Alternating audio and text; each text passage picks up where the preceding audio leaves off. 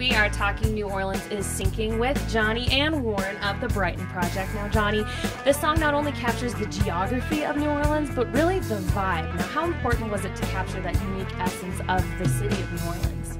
Well, I was in New Orleans after Katrina, and I saw the devastation and destruction firsthand. It's forever burnt in my mind.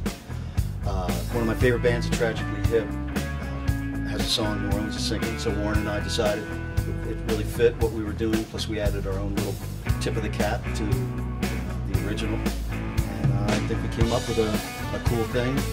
The idea is that the city might be sinking, but the heart of the city is unsinkable. Now, looking at the lyrics, it says New Orleans is sinking, but I don't want to swim. What do those lyrics mean to you, Warren? Well, I think the people in the city really love the city of New Orleans, and it's a very vibrant city. And I think if the city started to sink, they go down with it. Thus, I don't want to swim, New Orleans is sinking. That is New Orleans is Sinking.